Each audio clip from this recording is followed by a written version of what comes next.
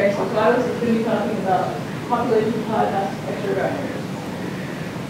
Okay, so apparently this topic area has a technical problem, but so I was asked to talk about populations of high mass X-ray binaries. So that's a very wide field, and I could have gone in various different directions. So the direction I chose is the direction that I thought has a lot of potential for the STROBE-X mission. And as I dug into it, I really saw a lot of amazing things that this mission is going to be able to do. So when I think of populations of high mass X-ray binaries, I think about a population of high mass X-ray binaries in some external galaxy, where we can do whole galaxy studies of those X-ray binaries. This is an animation of IC10, and here we see sources turning on, turning off, changing in brightness. Some of these are eclipsing systems. The IC10X1, the brightest source in the middle, is an eclipsing black hole high mass X-ray binary. And some of the other sources in the field are potentially HMXBs, and then there are other sources in there that are nothing to do with HMXBs, and are just intervening flare stars in the foreground. So of course, with STROBE-X, we don't have imaging, we only have the 1 pixel. So certain types of classes of objects are going to be very well observed by STROBE-X. Certain other classes are going to be difficult. So one of the classes, of course, that's going to be very well observed is pulsating sources. If they exist in external galaxies, but as we just heard from Matt, they evidently do. So, STROBE-X and high mass X-ray binaries. So I look at this as an end of the photon starvation kind of bottleneck that we've reached. Chandra and XML have obviously revolutionized the study of populations by isolating individual sources in hundreds now of external galaxies. But we, in many cases, don't know very much about the individual nature of those sources. Most of what we know comes from things like hardness ratios, quantile diagrams, and looking for optical counterparts, which is almost impossible once you get beyond magellanic clouds, because there just become so many potential optical counterparts. And that situation isn't likely to improve with better telescopes, because there'll be even more potential optical counterparts. So, using these populations as new laboratories requires at least an order of magnitude gain in signal to noise, so that we can learn everything that we need to know from X-rays and not rely on having to track down the optical counterparts, even if we are simultaneously able to do so. So the Large Area Detector and the SXRC both have great capabilities in this area, and they're very complementary because they're wide spectrum coverage. The LED is a very similar collimator response. I don't know in detail this collimator response. It's similar to RXD PCA, but the full width half max is about the same, about 1 degree full width half max, which means that many of these local group galaxies will fit completely within one collimator response. And so pulsating sources will be able to be disentangled from one another by the same kind of techniques that we use with PCA for the SMC, where it's possible to disentangle multiple pulsars all simultaneously in the field using various different Fourier decomposition methods. The SXRC, with its much higher signal to noise due to its tighter collimator response, will be able to look for pulsations in all of the galactic transients and also in luminous extragalactic sources, HMXBs and ULXs. The idea of looking at X-ray populations, so I feel that they offer a chance to perform controlled experiments that can only really be used, that leverage the statistical samples of objects that we can put together. So the greater those large samples that we can put together in different environments, different metallicity environments, different age environments, different places along those lines, we can start putting together statistical samples to test various long-standing questions in fundamental physics and also in phenomenology of X-ray binaries. So other phenomenology that can, and actual fundamental parameters that can be indirectly inferred, such as the rotational inertia of neutron stars and the fields of neutron stars, that as we've heard in various talks, the mass and radius. So cyclotron lines and other features have been observed in many galactic sources, but so far they've been very difficult to observe in extragalactic sources. We haven't had any instrument with enough effective area above maybe 20 keV, so that will change with this mission with the Large Area Detectors. And something that is incredible that STROBE-X will do is it will be able to observe single individual pulsations in a large number of all of the galactic high mass X-ray binaries. So we keep hearing this word about Rosetta Stones and all the rest of it, and Holy Grail, I don't know which one that is. Okay. There's a really good reason to suppose that there's variation from one pulsation to the next in many of these systems. There are transient phenomena that occur in all types of pulsars, and we'll never be able to see those until we can examine individual pulsations. So as in so many other areas that we've heard about this 2 days, STROBE-X is an incredible mission because it alone targets the actual timescale of which fundamental processes are occurring in a large number of the types of systems that we're interested in. Okay, so some things I'm not going to go into very much in the talk. There are dips and eclipses that are seen in the disks of many high-mass X-ray binaries, and those are still quite mysterious in their nature, and they can give a lot of importance to the disk precession and circumstellar disks in HMXPs. So we're going to look at a few other things. I'll just move on to the next slide. So these are this is the famous luminosity function of Green, Gilfanoff, and Sanea, and various versions of this have been created since this figure was plotted. And it's very interesting, of course, because it shows that the luminosity function of star-forming galaxies is a uniform, universal power law, and its normalization appears to be controlled by the star formation rate. However, when we look at galaxies with different metallicity and various other environmental factors, we might expect that the scaling relation might be different.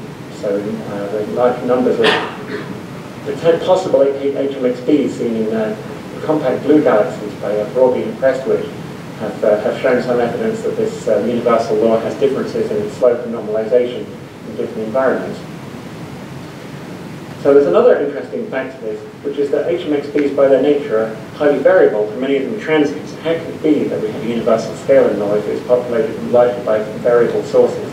So some wonderful work being done recently by Brianna Binder and collaborators looking at how the X-ray luminosity functions of the variable sources in various galaxies. So this is NGC 300, is an obstacle in the showing the D25 radius, which more or less fits inside the ACSI field of view. So if you kind of project the STROBE-X field of view onto this, the whole galaxy would fit inside the lab, but the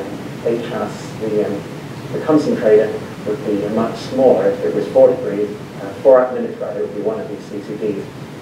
So in these top plots, we see the luminosity function made from the persistent sources, and in the lower plots, we see the luminosity function composed from variable and transient sources. And in the paper, they go on to demonstrate that these log n log s distributions are extremely similar to one another. And then they go into a Monte Carlo type simulation exercise to determine what kind of duty cycles, luminosity distributions, and so forth you can put together to recreate luminosity functions that are consistent with the observed luminosity functions. And in that way, you can pick up some idea of what are the duty cycles and luminosities of the transient and variable sources, and therefore what might they be. So, Binder et al. Find that HMXPs are going to interact us to dominate the transients in these systems. So those systems, of course, in our galaxy and the dimensional clouds are all pulsar systems. So there's potentially a huge number of these systems that we can go off and get with STROBE-X.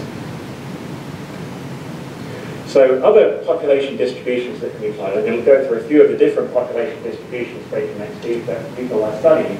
So this is the population distribution of the age of the progenitor populations, as first discovered here by Antonio and Zizas and collaborators using the data from the SMC and the LMC. Other groups have recently done this same technique in other local group galaxies and found very interesting results. So the technique uses very high resolution Chandra images like these of fields in star-forming galaxies, find all the HMXPs, and then go and find the stars in small circles around them and plot their color magnitude diagrams, and then do a crude form of isophotal, what's the word? My brain is locked off by optical astronomy for a moment because we've been studying isochronal fitting, right, thank you.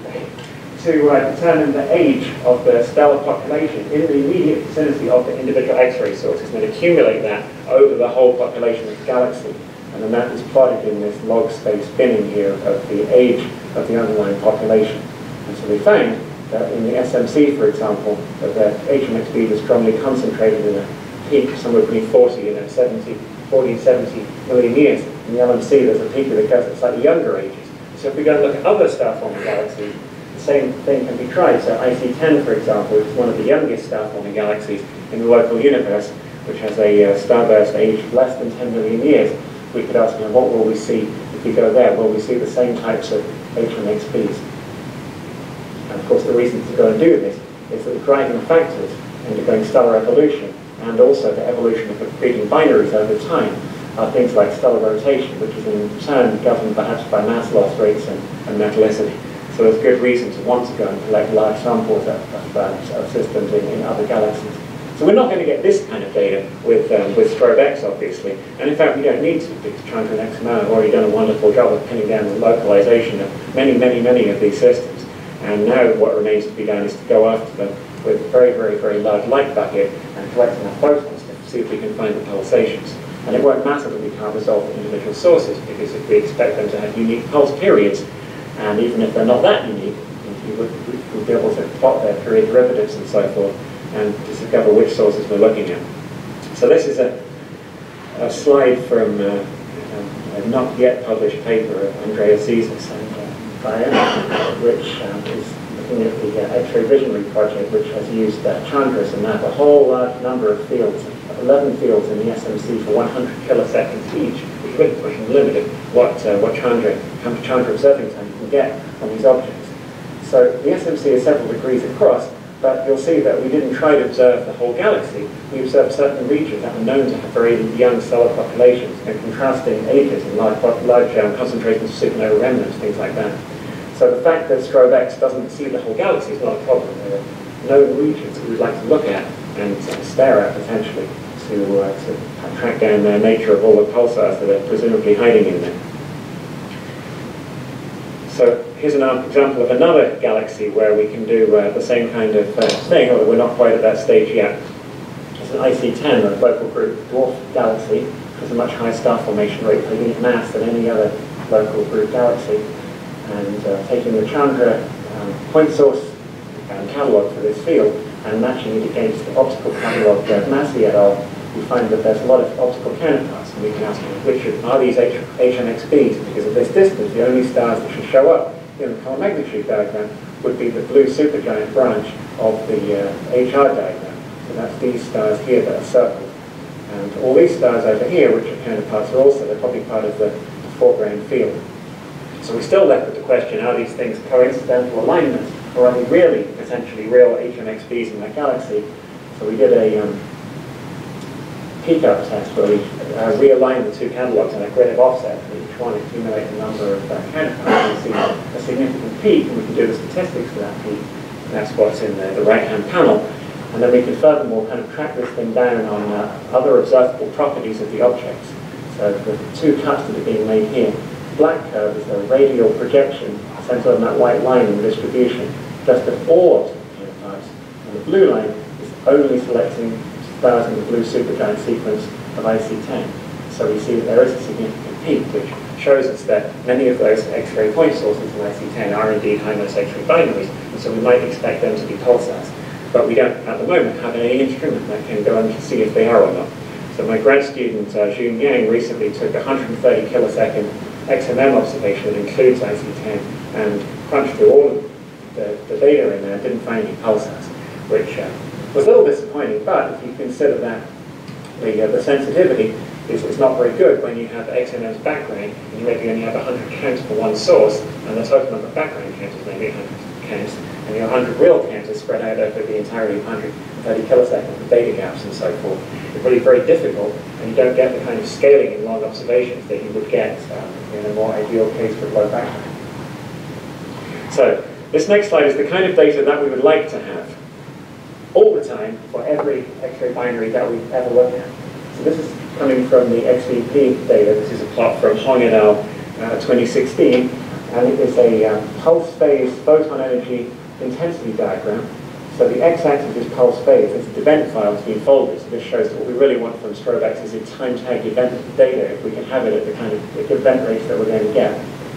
And we can see that the pulse profile is strong, it's a strong function of energy, and furthermore, that we can extract pulse profiles at various different energy bands, but these only tell a tiny fraction of the true story. And if we look at many of these, you would rapidly discern that the energy bands that you pick very strongly constrain what kind of pulse profiles you see. So it's not like it's a legitimate thing to do, I think, to say we're going to take energy bands that are pre-described for all pulsars and study. You really have to do something much more sophisticated, which requires many more counts.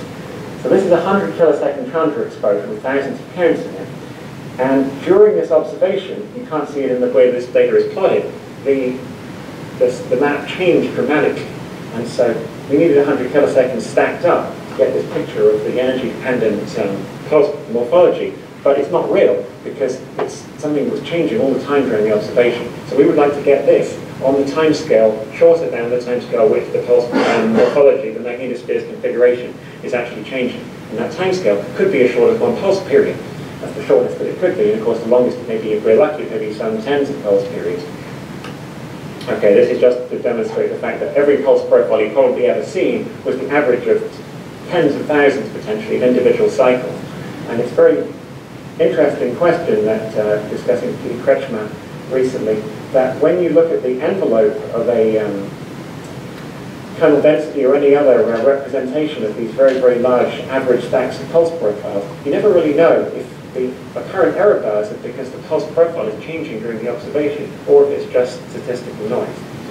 You know, there are timing noises that is likely to be a thing, and it's likely to be interesting. Maybe in certain accretion states, the pulse profiles are intrinsically smooth and well repeated from one to another. In other states, they may undergo some kind of chaotic stochastic variability on top of the periodic component, which at the moment we're completely blind to. Okay, so another distribution type that can be plotted is the distribution of spin periods. So this isn't the most up-to-date distribution of spin periods, but it's just here to show you that X-ray pulsars have periods down maybe around 0.1 seconds at their shortest, and they're known up to many thousands of seconds, which is an open question as to how they got there. And the average is perhaps somewhere in the tens to hundreds of seconds. We don't really know why this is. What is it that drives the pulse periods to where they are? There are all kinds of important clues from things like the Corbett diagram. And people have tried to get more sophisticated by trying to get more and more objects to populate the pulse period distribution.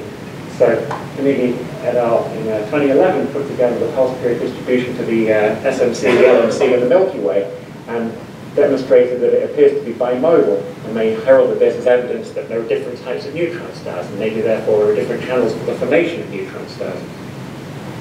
But there is no theory as of now that predicts why the distribution is what it is. So we would like to fill it in. This plot shows, for the SMC at least, a population of all of the systems with known pulse periods and known orbital periods. And this is the Corbett diagram just plotted for the SMC. And some of these sources, we've been looking at them long enough to know that they have very, very slow long-term average period derivative on top of the accretion torques that we see from one observation to the next.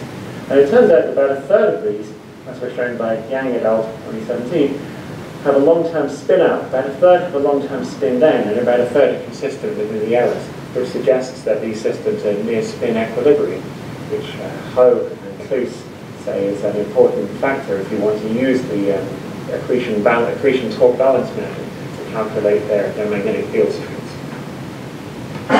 Okay, this next part is the Corbett diagram for more sources. I'm not going to talk about it a lot, probably everybody's seen it before, but the idea that the specific angular momentum transfer means that pulsars basically switch on and stay in spin equilibrium at a period that's governed by the type of companion, the type of angular momentum transfer that occurs, and also in some way by the orbital period. Now, this has always bothered me, because I never understood why the orbital period should be what it is, and why the spin period should be what it is, and therefore why do those particular pulsars turn on at spin equilibrium and not other pulsars. So this is an effort at trying to look at how the two distributions are coupled. It's a very simplistic, simple-minded effort, a Monte Carlo simulation, putting in various different spin period distributions. So this one here is the right-handed side of a Gaussian, and then propagating it through the Corbett diagram, or some relation fit to the Corbett diagram, to see what kind of orbital period distribution we get out of it. We could play the game in reverse, so that we could say, are we actually seeing a complete sampling of the underlying spin period distribution of pulsars, or are we seeing the evidence of some kind of other physics that's causing the pulsars to be inhibited under certain conditions? So we all know that there's a really good reason to suppose that the short period pulsar, fast spinning one, these guys that could be here, are inhibited at short spin periods because they could be under the propeller effect. So Dimitris Christodoulou took all of the extant detections and non-detections of every pulsar that we could find in the entire literature and plotted this graph which shows the range in luminosity, all scaled to a common standard, against pulse period. And the dotted line is a sort of empirical scaled version of this relationship derived from the Gaussian-Lamb formalism for the propeller line, that Q spin to the -7/3 power. And if we could track all the pulsars down to the point where they stop pulsing, where they cross the propeller line, be able to measure the magnetic field in principle for every one of these pulsars individually. But the trouble is, our existing data runs out of signals and noise. It runs out of the ability to detect the pulsations perhaps before it gets to the propeller line for any pulsar that has a period longer than about a couple of seconds. And we like to be optimistic and say it's about 10 seconds, but really perhaps a little bit too optimistic. So all the points in yellow are not pulse detections, they're unpulsed detections. And this is the AF538 over here, which is I guess the longest known possible ULX pulsar if we were to go back in time and think it was a ULX pulsar. And all these detections are unpulsed detections. So there is a lot of strong evidence this propeller line is real.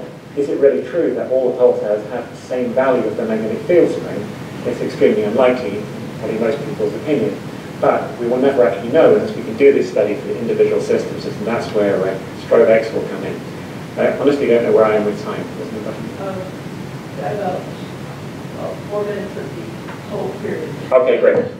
Okay, so where does STROBE-X come in? So this is the slide we all want to get to. So I did some very simple simulations. I didn't get as far as doing response matrices and spectra. One reason was that I don't think I really needed to do the spectral fitting, and the other thing I didn't find. So I used the PIM simulations, and the caveats are on that. So I assumed power law index, typical HMX B's and extinction, and I simply assumed that the XRCA is 20 NICEs and that the LAD is 12 RXD PCAs. And then I thought, well, in the galaxy, if we took HMXB's B pulsars across the range of which they're known to be interesting, say 10 to the 32 up to maybe 10 to the 39, and I propagated through here, and I asked, how many STROBE-X counts will I get in the 2 instruments per second? The black line shows what we would get at 5 kiloparsecs. This is approximately, and somebody can probably correct me, approximately the range of something like EXO 2030, or something towards the galactic center, or in the spiral arms, that's not all the way there.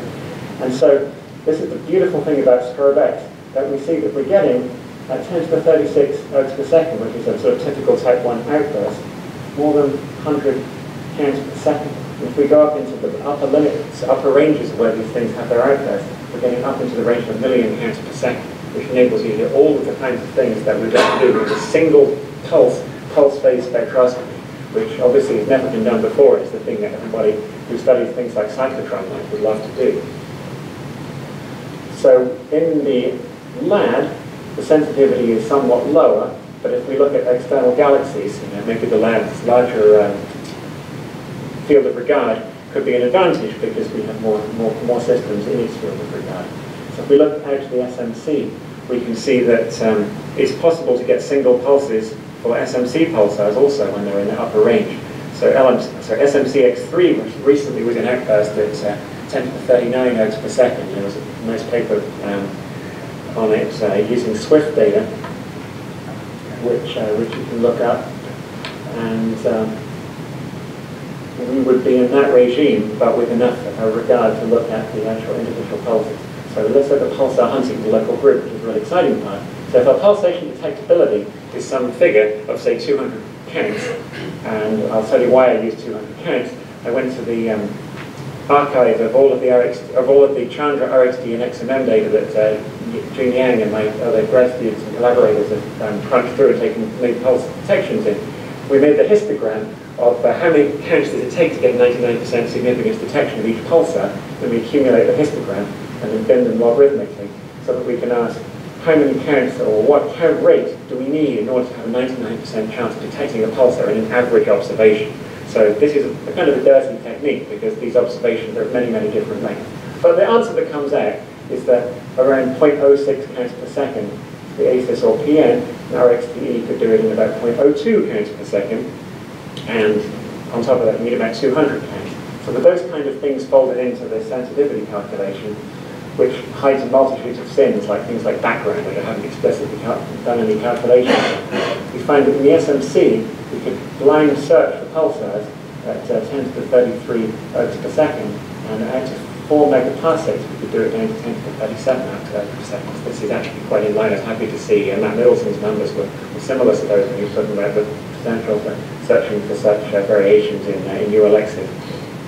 So there's one last thing I was going to get in if I have a couple of more minutes, which is these large populations enable us to do something which is very fundamental, which is look at things like the mass-radius relation or the offset of the magnetic dipole axis, or other things to do with the magnetosphere. Very difficult to do for individual systems. If you have a lot of systems, you can do them. So this again is work of Yang and Rachel Capello, two grad students for recent years. And so they took this fitting idea of Balaborodov, which posits that there are two isotropic antipodal hotspots on the neutron star, and you propagate their rays through general relativity, and as this neutron star spins around, you can model the pulse profile, and from this you can fit things like the compactness of the neutron star and the offset of the dipole axis. Now, these systems are not idealized systems because they're repeated pulsars. So the idea of this is to fit hundreds and hundreds of X-ray pulse profiles and see if any of them fit the nice smooth model. And the ones that do, I think it's legitimate to then take the fit parameters out of these and do something with them. And so the something that Rajul has done is, after fitting all of the pulse profiles for SXP 348, a 348 second pulsar in the SMC, which most of the time had a pretty good chi-square, he's accumulated the distribution of the fitted value of the offset angle between the magnetic axis and the spin axis. So this is a population distribution as well. It's for a single source, but it's showing that this is something that shouldn't change from one observation to the next, and maybe it's a real measurement of the dipole offset. So other things that we can do is look for pulse profiles that do not fit simple profiles and require other components, fan beams and pencil beams, which are what are in these two components. And then if we start looking at realistic pulse profiles, all kinds of other features, like in particular drop-offs, very, very abrupt drop-offs are seen in many X-ray pulse profiles, and these have been commented by a number of researchers. And there are some really interesting possible alternative concepts about what causes those rapid drop-offs. So in our model, the fan beam, as it goes around the back of the neutron star, crosses a terminator that's governed by the compactness parameter of the neutron star and causes the flux to drop out. But we were talking to our colleagues recently, and Sebastian Faulkner has a pretty different model where the accretion column is extended above the surface of the neutron star, and when it passes into the terminator region, instead of going black, it becomes an Einstein ring. It becomes incredibly bright. And so in the in the summary of what we know about X-ray pulse profile modeling and what people are doing about it, there is a lot of specific hypotheses that we're ready to make, but we don't have the data that is good enough to actually make those tests. And STROBE-X is going to give it to us. And if we were just to look at what the best properties of STROBE-X, I would say for this, that would be the summary slide. That this combination of the broad energy range, the huge effective area, and the time resolution, I think for HMXP is far more important than any spectral resolution. That probably even applies to people who want to do cyclotron line studies, because the energy resolution that's needed is probably not that constraining. So thank you very much. Leave it there.